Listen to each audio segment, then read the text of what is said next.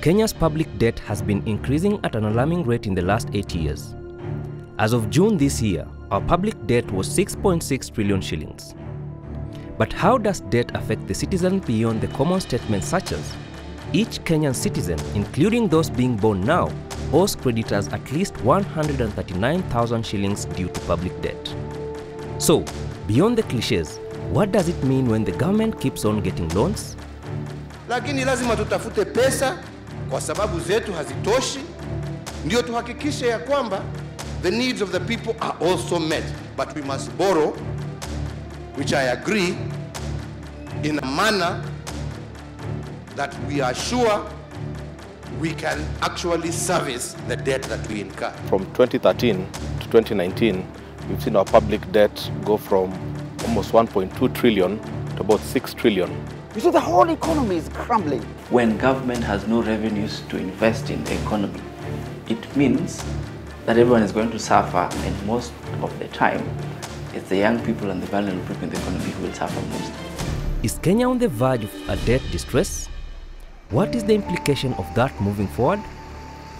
Africa Uncensored digs deep into these questions, seeking answers and highlighting how the appetite for foreign debt-financed infrastructure has devastated various sectors in the country.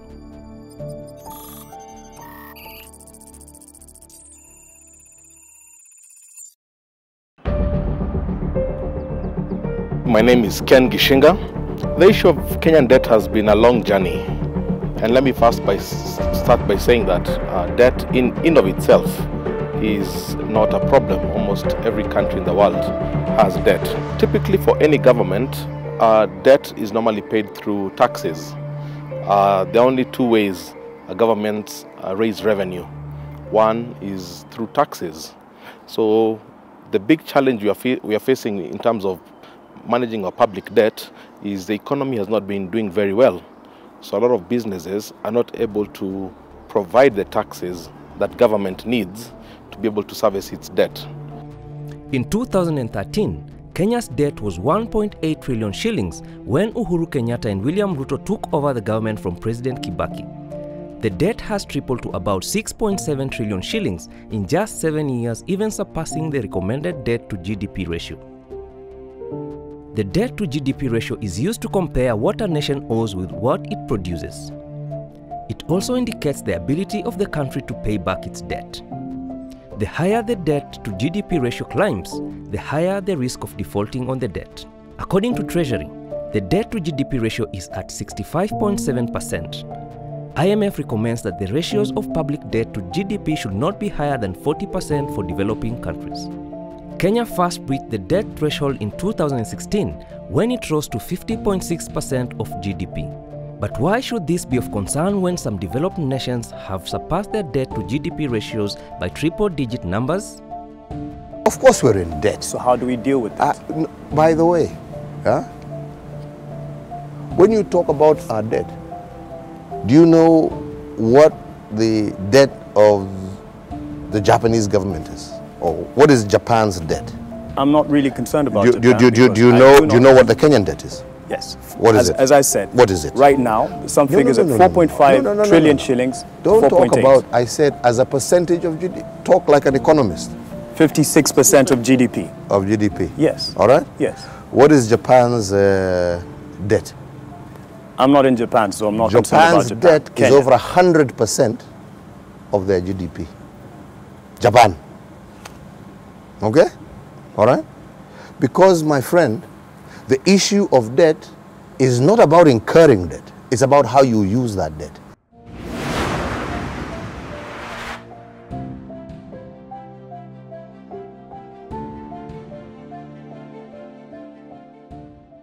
A lot of people say that the US has over 100% debt to GDP. Japan has the highest in the world, 200% GDP. But we forget that these countries, first of all, borrow in their own currency. The US will borrow in dollars, and Japan will borrow in yen. So in the worst case scenario, they can really print their way out of that debt. Out of the 6.7 trillion shillings debt, foreign currency debt is 3.5 trillion shillings, up from 569.1 billion shillings in June 2010. Kenya's largest foreign currency lender is China, which accounts for over 70% of the external bilateral debt with a portfolio of approximately $6.2 billion, which largely come on semi-concessional terms. If it's non-concessional, most probably it's a commercial loan that will come, like some of them we saw coming from China, where you need to pay them in less than 10 years. You'll begin paying the interest within less than 10 years. And that's what many people have been asking questions. So if government invests, say, in a road or invests in a railway line, would you say that within 6 to 10 years, the investment has been plowed back into the economy to the extent that we are able to collect taxes to begin to repay that loan? It's not possible. It does not make economic sense. So my name is Kenneth Okwaro. I work with the Africa Center for People, Institutions and Society. Our organization does research in public policy and analysis around how governments implement policies and how they impact the lives of their citizens. The main difference when one borrows in foreign currency such as the dollar as opposed to borrowing in local currency such as the shilling is that the borrower is exposed to currency risk. So, for instance, if today a young farmer by the name Wanjiku takes a 1,000 loan from a bank at the exchange rate of 100 shillings, she will take home 100,000 shillings. When her loan matures in a year, what Wanjiku will pay back will depend on the changes in the value of the dollar against the shilling. If the shilling gained against the dollar and the exchange rate is 90 shillings, she will be smiling to the bank because she will pay back 90,000 shillings plus the interest. However, if the shilling weakened against the dollar to the rate of 110, she will pay back 110,000 shillings plus the interest. So, when Kenya borrows in foreign currency, we are exposed to such dynamics, and in current times we have been on the losing end as the shilling has not been gaining but weakening. Problem with debt is if you use it to consume, all right? I am confident that Kenyan debt, which is why it is so solid, yeah, is for infrastructural development that will benefit not just our generation, but future generations.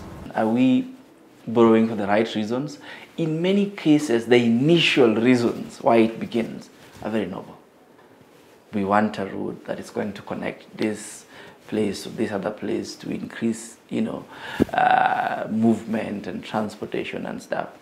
But eventually, either we change those plans, we adjust them, we increase the costs, then it just becomes weird.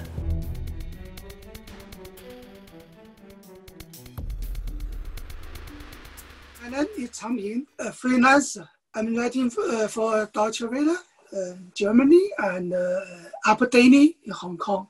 China has bigger ambitions and longer-term plans.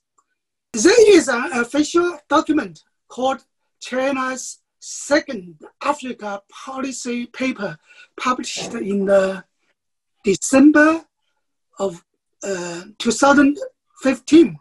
In this lengthy document, we can find the words economy, culture, society, political parties, governments, military, technology, almost everything except democracy, freedom, and human rights.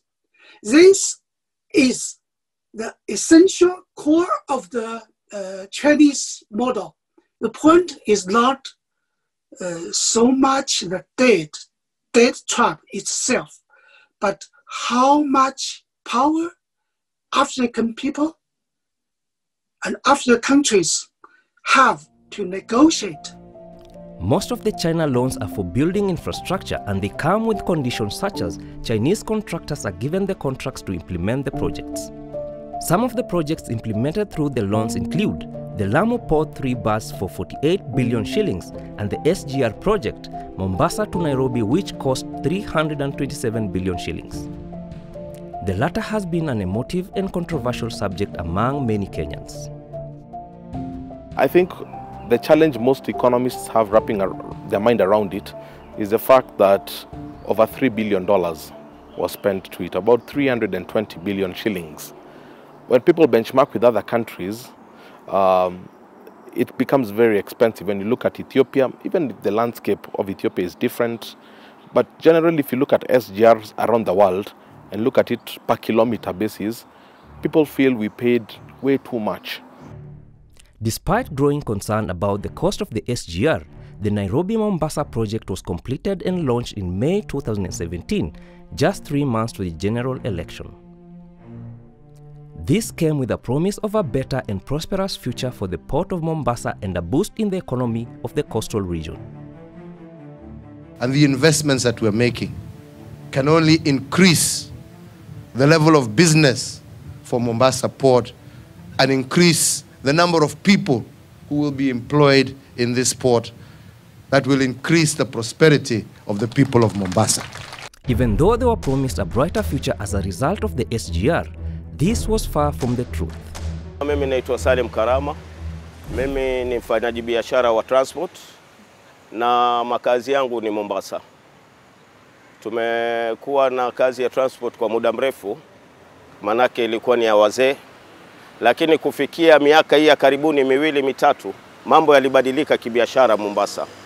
Kwa hivyo tumepata madhara makubwa kibiashara transport kutokana na wakati SGR ama serikali ikilazimisha makasha yapakiliwe kwa njia ya treni. In a bid by the government to increase its revenues to enable payment of the SGR loan, the Ministry of Transport gave a directive that all goods from the port of Mombasa had to be transported through the SGR to the Nairobi Inland Container Depot. This directive was later on reversed, but the Mombasa economy has never recovered. What we came to engage the national government about is how do we handle the transition?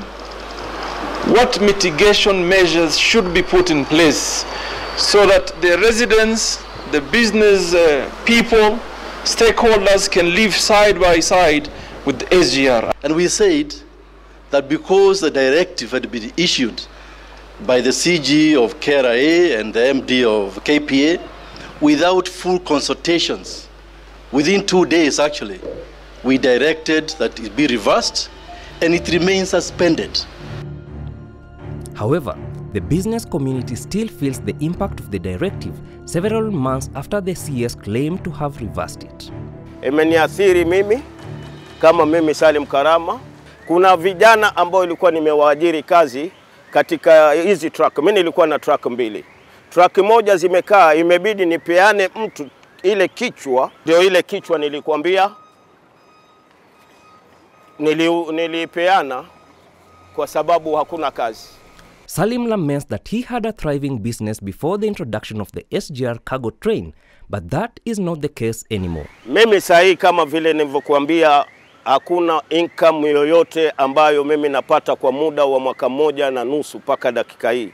Hii gari unaona hapa ni yangu. Hii gari ilikuwa na insurance comprehensive, imekufa hapa ndani ya yadi. Kwa hivyo mimi sahi ni mwasirika mkubwa sana katika hali ya kiuchumi, na yote imechangiwa na viongozi wetu ambao wanafanya ubwenyenye ama ule ukoloni mamboleo. My name is Dennis Mbok. I'm the CEO for Kenya Transporters Association. The times are very hard with transporters because actually most of the transporters don't have the job and most of them close shops. You know, if you have a truck, the truck only makes money when the turnaround is high. When the truck's idling, there's no money for that truck. It wears off. So sometimes you may be able to service it and it's not doing anything. So you service with good parts, but then there's no money that it brings. So these trucks, we need them to be on the road. A research conducted by the University of Nairobi School of Business in Mombasa last year revealed that Mombasa's economy will decrease by over 16% and over 8,100 jobs lost as a result of transporting cargo from the port of Mombasa through the SGR. The report goes further on its finding and states, I quote, "In the event the proposal to convey all up-country cargo through the SGR, then the implication to the port city of Mombasa's GDP and employment sustainability will be serious."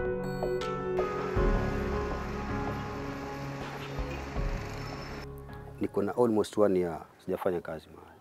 Majina yangu ni Ismail Rashid, truck driver. Hiyo ndio kazi yangu. Naona. ambapo hakuna mtu ambaye atakakaa bila kazi, ushaona. Lakini unajikuta huko kazini na si watu ndio umetaka usiwe kazini, ushaona. Changamoto moja ni kama hivyo sasa, kazi pia zimepungua, ushaona.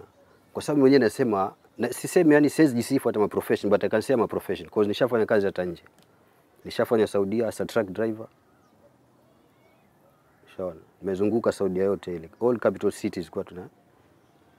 Ushaona. Asa I don't deserve to stay without a job for 1 year, ushaona, as a professional driver. Unaona. Tena in your country. Mpaka sasa hata mimi nilikuwa niondoke niende Kuwait. Rashid had prepared to leave the country in search of opportunities in the Middle East. However, just as soon as his visa came, the corona pandemic hit the world and his plans failed, so his only alternative was to continue looking for jobs locally. Unaenda kwa play mahali tajiri, unakuta kwambia angalia gari hizi zimesimama. Paka inabidi asampigia simu tu kila saa, vipi bosi bado upo? Paka anakuambia wewe hapa bado kijana wangu, lakini angalia kwingine kokote ambako ukipata kwingine wefanya. 1 year sasa siko kazi, paka sasa siko kazi. Na uko na family. Na unajua mahoma hayaulizi ile kugonjeka ile. Mtu kwa mgonjwa haiulizi ati una pesa ndio nikuje hapo nikuletee ugonjwa, nilete homa malaria, unaona. Rashid believes that the SGR cargo train is the genesis of his problems. Ni SGR of course. Yes, kwa sababu there is no time atishendo za kazi mahali tena katika kampuni kama 3 ama 4. Ama hata mwenyewe ukikaa ukitembea katika hizi yadi as a driver unakuta trucks zimesimama hapo. Though living in 2 different estates separated by the Mombasa Central Business District, Gabriel Nyange and Rashid Ismail have 2 things in common. They both worked in the transport sector and both are now jobless. I'm the breadwinner of a very young family because I just got married 2 years ago and had my first daughter just approximately a year ago because she's now 7 months old. Okay, upande wa kazi, watu kama sisi tumeathirika sana. Manake kwa sababu hii SGR ilivyoanza kutoa kazi kutoka Mombasa to Nairobi, imebidi makampuni ama kampuni zetu kwa like me personally nimekuwa affected. Tumekuwa retrenched, tumepewa barua, turudi nyumbani. And unapata mtu kama mimi nilikuwa na loan already na kampuni. So unapata ile miaka yenye nimefanya only few years. Nikianza fanya clearance na wao, still ile pesa yangu inaenda yote kwa loan. I'm just going home with nothing. Gabriel worked in a container freight station, or popularly known as a CFS, which is a warehouse where cargo belonging to various importers and exporters is consolidated before being imported or exported. I remember in my company tulikuwa approximately 341 people. And right now, the company downsized its operation to 41 people. So unapata majority of the people have been negatively affected by the SGR, manake tumeenda manyumbani. Na wengi tulianza pia mabiashara nini ipo, so unapata pia biashara kwa ujumla haziendi. His wife was also employed in the transport sector, and just like Gabriel, she too lost her job. Gabriel now drives a taxi and he says it does not generate enough income to sustain his young family. Unajua wakati uko kazi, okay, you are guaranteed like each and every month, kama ni monthly kama ni weekly unalipo, each and every month uko na payslip. Payslip mnajipanga wewe na familia yako venye mtaishi according to the size of your payslip. Lakini right now you wanna find you have nothing. You have nothing to bring home. You have nothing left for you. So unapata maisha na kwa ngumu sana. CFSs have been among the worst hit by the SGR, sending home thousands of their staff. This was occasioned by the reduction in volumes and revenues.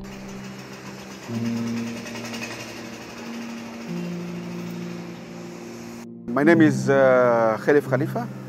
I am chair of the board of Muhuri, a human rights organization which is based in Mombasa. Companies can afford to move away from Mombasa, but people cannot afford relocating from Mombasa to other counties. And this is not right. It is unconstitutional. You have CFSs, almost about 21 or 22 of them. Now they are rendered useless.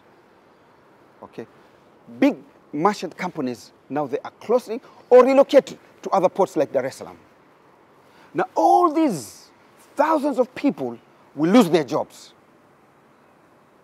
definitely they are lose. They've already lost, they're going to lose more and more and more.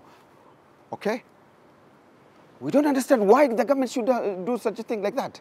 The point there is that businesses that would normally thrive when the tax environment is favorable, it's suddenly not safe or it's not viable. So, how much do truck owners lose when their trucks lie idle in the yards? I'm Douglas Chirchir, Operations Manager, East Africa. We handle both import, export, FCL, LCL shipments. For one movement, one truck can transport 1 40-foot container from Mombasa to Nairobi at around 85,000 Kenyan shillings. And per week, one truck can even go 3 trips per week. Now, we have our trucks which are still lying Shell, Jomvu Meritini for 2 weeks. There is no any movement, so you can calculate. You are losing more than 500,000 per week. Hii ni NTSA. Wameniambia Dear Salim, Said, annual inspection sticker for your vehicle have expired. It is an offense to operate a vehicle without a valid inspection sticker. You are required to log into your team's account and book for inspection for immediate effect. Just imagine, mimi sahi gari zangu zimelala. Mimi ndugu yangu, kwanza naweza kukwambia saizi gari yangu haifanyi kazi. Niko na gharama kwanza. Serikali haitaki kujua gari yako ilikuwa imelala, haikulala. Ni lazima nilipe advance tax. Ni lazima niende nifanyie inspection. Every month mimi nachajua 5,000. Itabidi niongee na owner, pengine anionee huruma na anaona kazi hakuna, aniwevie hii charges ya hii yard. Sababu gari sasa ni mwaka mmoja na nusu ama na miezi kadhaa imelala, na si mimi peke yangu. Unlike CFS owners who can retrench, close down shop or move to Nairobi and Naivasha, for truck owners is a catch-22 situation, as remaining with the truck is a costly affair. But then again, selling it at this time cannot fetch more than half its market value. Kwa saa hizi hata nikitaka uza gari, saa hii gari pamoja na trailer ni 3.5, 2.8. Lakini kwa sasa nikitaka kuiuza hata 1.5 mimi sitapata kwa hii gari, kwa sababu hakuna mtu anafanya biashara. Leo ilikuwa gari ukienda kuichukua zile XUK unachukua kichwa kwa 4.5, 5 million. Kwa saa hii ukienda huko gari zimekaa hata zinamea kutu, mtu anakuambia hata 3.5. Hakuna mtu anataka kununua malori. Reasons behind, we are still bewildered why the government should do such a thing. Because taking away services from one county to the other, it means you are depriving the economic condition of that county for the benefit of other county. So there are people going to benefit in Nairobi, while people of Mombasa are deprived of the economy.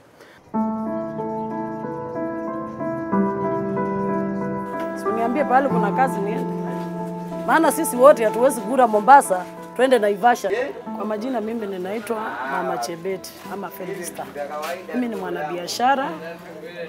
Niko na hii kibanda changu yenye mnakiona hapa mbele yenu. Ni kibanda ya chakula pakubwa sana.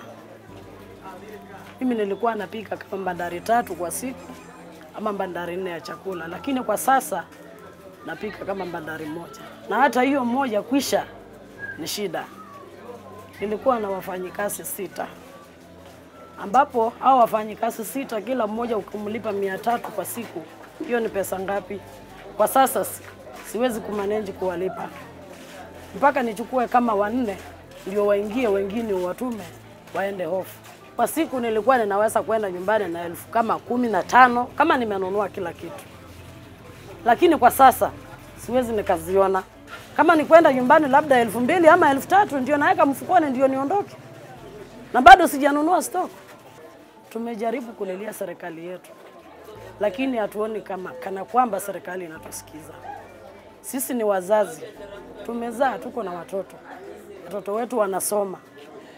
Lakini kwa sasa tunaona pahali penye tunaelekea watoto wetu hawataweza kusoma, na hasa katika kaunti ya Mombasa.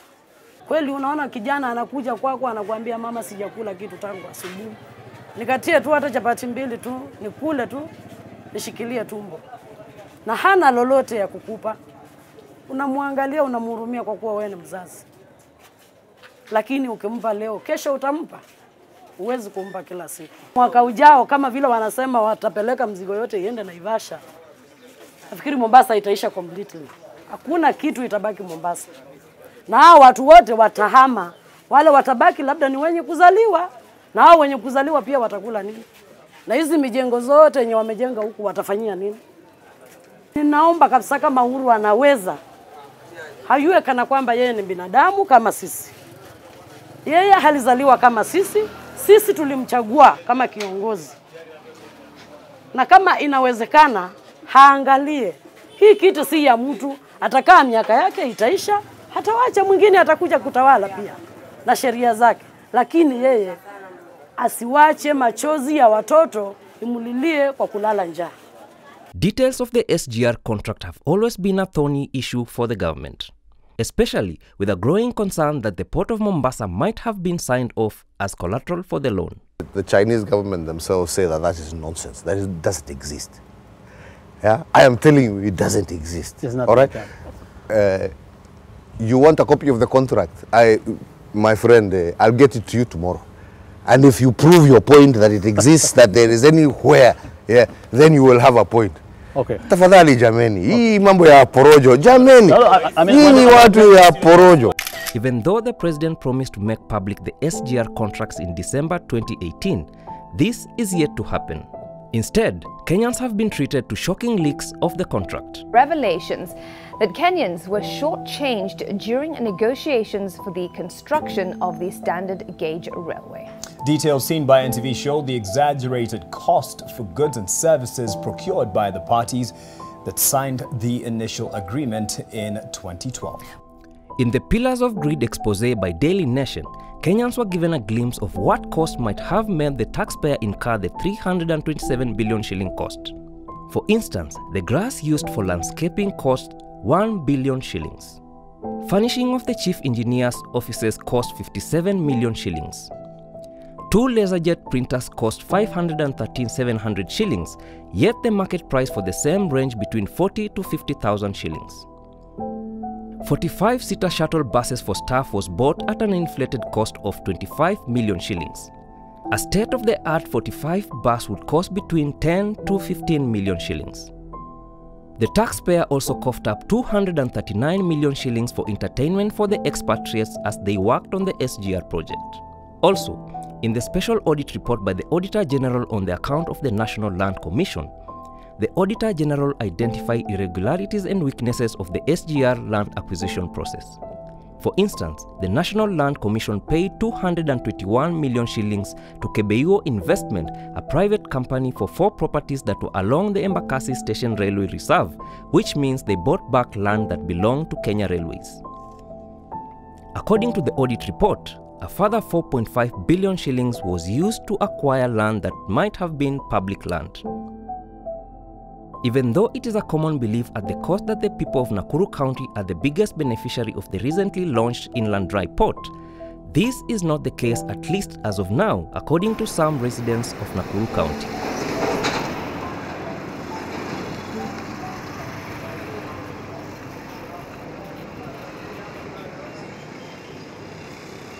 My name is Benson Masharia. I'm the chairman of Friends of Devolution within Nakuru County. We had a lot of expectation when it comes to the dry port, because when we heard that they are coming to Nakuru, we knew that we are talking about job creation.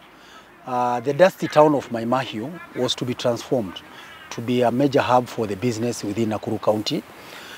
We knew that other adjacent infrastructure like the hospitality industry, we look at the infrastructure in terms of housing, we look at the in terms of the whole issue in terms of businesses that accompany the dry port that we see in Mombasa, they were to come to Nakuru. But to a large extent, things have not been the way we expected. However, the business community differs from Benson, as explained by the Chamber of Commerce Nakuru Chapter Chair Stephen Thuo Njuguna. We welcome the dry port. The coming of the dry port, many think As our president said, it's a project from nowhere to nowhere. But we as Chamber and the business community around here, we started seeing some many benefits. One, it has given appreciation in land. The areas around the port, like they were saying nowhere, used to go at a very low price. An acre could go to 300,000. But right now, and just a start, an acre is going for 2 to 3 million shillings. So already the landowners there have seen the difference in appreciation of their land, and it is still going up. Juguna admits that the benefits are yet to trickle down to the larger community. But he is optimistic.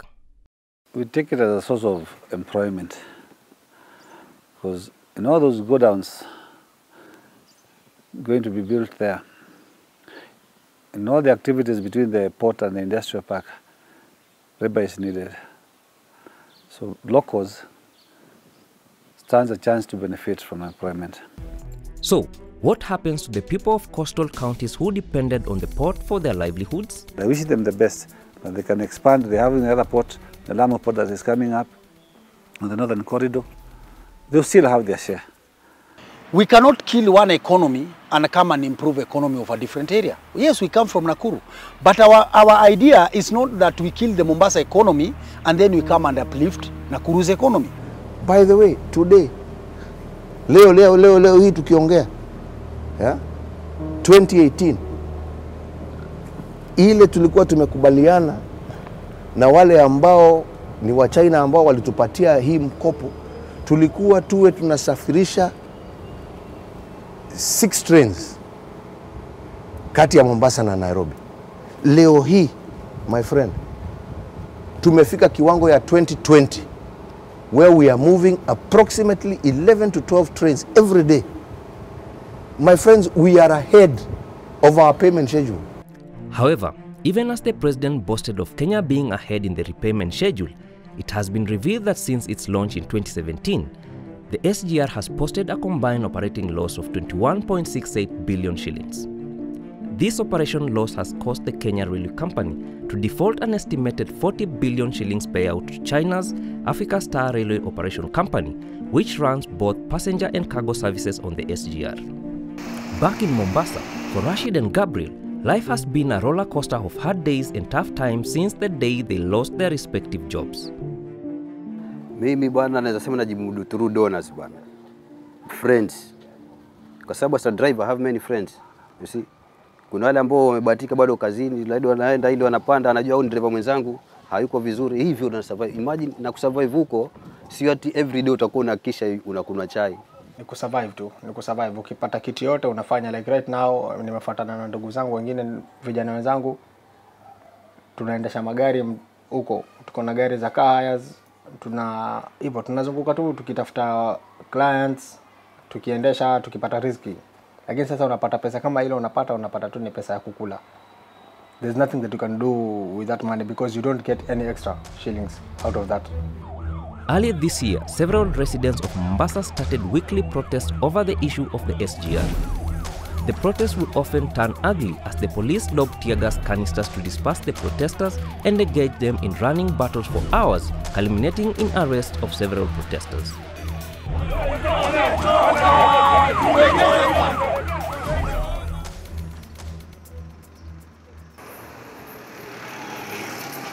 Wakati nikianza familia I had a lot of goals in my mind. Mabiashara nimefungua. Biashara nimekuwa nazo.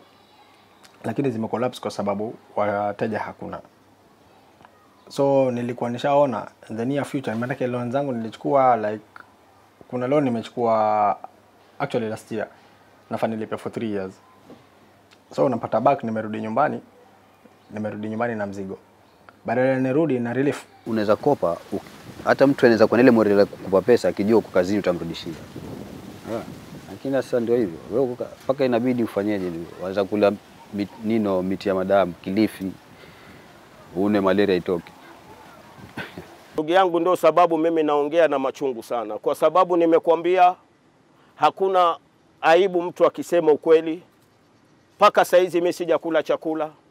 Mimi paka saizi leo itokee emergency yoyote, sina uwezo wa kupeleka mtoto wangu hospitali mzuri.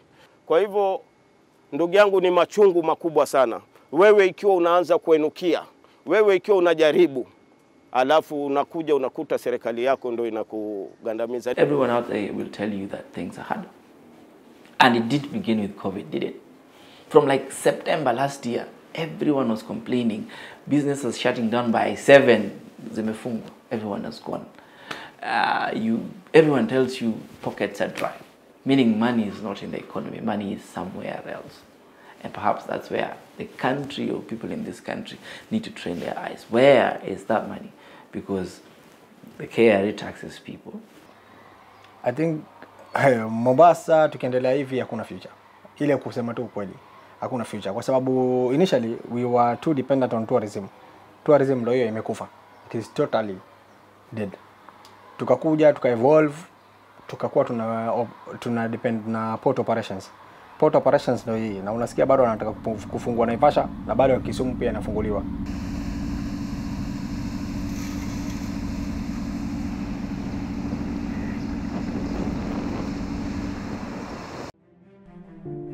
The cost of the SGR has been a controversial issue for long, but are we getting value for the money that we injected in the project? This rail does not pay. Pay and take, it doesn't. So it takes a lot of money from taxpayers' money. Those money should have gone to the education, should go to the medical, hospitals, okay, clean water, good roads. Now they have taken away from Wananchi and give it to the Chinese. And this is not right. We Chinese have a term for this, which we call overload clause. Overload clause. It means unfair contracts. It is the bullying of the weak by the powerful. They want to control more. The China loan has not only negatively impacted the coastal economy, but has had an impact on the entire Kenyan economy. Even though the government reports GDP growth, the common mwananchi is not feeling the growth, and businesses have suffered as a result of tough economic times occasioned by heavy taxes. Because the tax rate is high. And why is the tax rate high? Because government is looking for alternative sources of revenue. Why? Because what we normally collected, we have taken a third of it, 900 billion, to external sources where we got debt. The problem with the debt is that it did not do what it was supposed to do. Some of these taxes that affect the common mwananchi directly include introduction of 8% VAT on petroleum products, increased excise tax on cash transfer from 12% to 20%, and that of calls and data from 10% to 15%, increased capital gains tax from 5% to 12.5% for betting and gaming winners. A 3% monthly turnover tax was introduced this year, targeting small-scale businesses like mamambogas, kiosks, and salons. This new tax was highly contested since the tax was charged on total generated revenue, irrespective of whether they made a profit or loss. This meant for every 1,000 shillings they generated as revenue, they had to pay 30 shillings to the taxman at the end of the month. Luckily, the small-scale businesses are now exempted through the tax relief bill introduced in April to cushion them from the impact of the coronavirus pandemic. Companies have also been affected by the debt in various ways, such as the government imposing new taxes and increasing existing taxes to generate more revenues. For any business to be able to thrive, it needs to have tax breaks. Anytime you put a lot of barriers in the ways of small businesses, it means the entrepreneurs will choose to close shop and to go into something else. The Chinese loans also come with a lot of bilateral collaboration and businesses. However, the trade between Kenya and China is not balanced. There is a big trade imbalance between Kenya and China, as Kenya imports a lot from China, but China imports very little from Kenya. Chinese imports have more than doubled over the last 5 years, growing from 167.2 billion shillings in 2012 to 390 billion shillings in 2017. As a result, Chinese goods accounted for 22.6% of all Kenya's import in 2017. Kenya's export to China was 5.3 billion shillings in 2012, and it grew to 10 billion shillings in 2016, but declined to 9.9 billion shillings in 2017. The trade imbalance is also caused by the importation of goods that can be manufactured and produced in Kenya, such as ginger, fish, and cement. The importation of such goods is a direct competition with local industries. When government takes loans, let's say you take a loan from China or from another big country, those loans usually have got terms. Some of them nobody even talks about. So you remember last year when we were talking about some fish story, where fish was coming from China and people were saying that we also are fishing and why are you allowing fish? You're going to affect our, our businesses. But the government was insistent on allowing that fish to come in. I think maybe it's still coming in. The reason is that there have been those conditions behind it that make the government want to allow that to go on.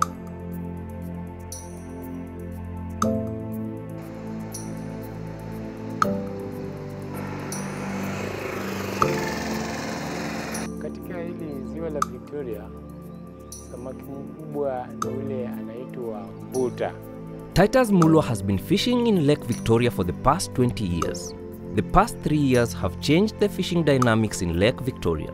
Kuwa kwamba upande wa kwanza ni kwamba vile soko ya samaki pia ilikuja ikaingiliwa na soko na samaki kutoka nchi zingine zikaingia katika soko letu. Sasa mvuvi hajakuwa na maisha mazuri kwa sababu ile kidogo anapata hapati bei nzuri. Unaona, sasa hiyo ndio shida kubwa ambayo pia iko katika hili eneo. Sasa kama mimi binafsi, unajua kama nimeshika samaki wangu, nilikuwa najua nikifika pale nje nikuuziwa kina mama nitapata pesa nzuri ya kuweza kuniwezesha kupata kopo langu la uji, peleka mtoto shuleni kusoma, kupanga kulipa nyumba, rent na shughuli zingine za kibinadamu. Lakini sasa kuna samaki ambao wanasemekana wanatoka katika nchi ya China. Samaki hawa wameathiri pakubwa soko la samaki nchini Kisumu. Manake Kisumu imekuwa kama ni soko kubwa la samaki kutoka nchi ya China. So hiyo samaki imetuweka mahali pabaya. Juu saa hii kitambo tulikuwa tunapata samaki ingine ukienda kuuza huko unaweza uza 600 700 kwa samaki moja. But saa hii hata ukienda kwa wamama wanalia bei. Once cheap fish from China flooded the market, local fishermen started making losses as they could not match up the prices offered for imported fish. Kama kitambo tulikuwa tunapata hata kama pieces 10. Tukipata pieces 10 unaweza uza hata 3,500, 4,000. But saa hii samaki moja yenye tulikuwa tunauza 650, saa hii wanachukua na 300. Ikiwa umefinya sana ni 350. So ndio maana sasa tunalia hiyo samaki imetuharibia biashara. Some fishmongers have also devised a technique to deceive unsuspecting buyers that the fish they are buying is fresh from the lake by placing the imported fish right on the shores of Lake Victoria.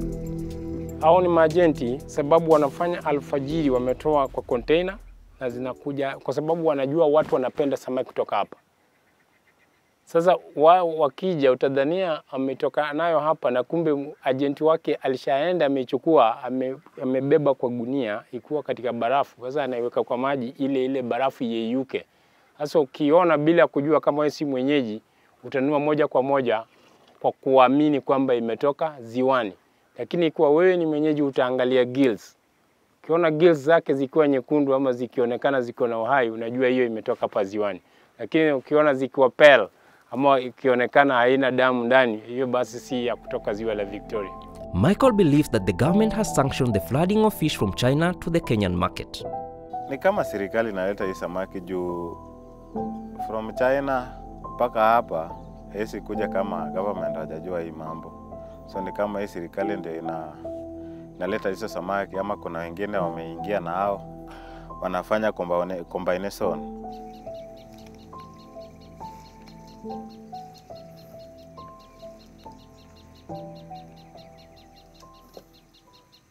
Ikiendelea hivi tutaona kama tutafanya kwa lake juu sasa hiyo ita affect. So itabidi watu wengi lake itabakia wachache, ile tu itabaki ile unapata samaki kidogo unaenda kukula kwa nyumba. Samaki wakiendelea kutoka China, mimi naona kwamba sisi tutakuwa tumeisha. Manake bila shaka tutakuwa na lingine la kufanya. Ni kufunga virago na kutafuta labda namna nyingine ambayo hatujui itakuwa nini. I think that we need to be more involved in these issues of public finance now more than ever, because we are feeling the pinch. I think perhaps no one is telling us that what you're feeling in your pocket has a lot of correlation with the bad debt policies that have been made over the past 7 to 10 years. If the cycle of borrowing money and investing in mega projects sum at overpriced rates or unfavorable loan conditions, and if nothing is done about the unbalanced business between Kenya and China, Kenyans will continue facing tough economic times and many more will lose their businesses and jobs.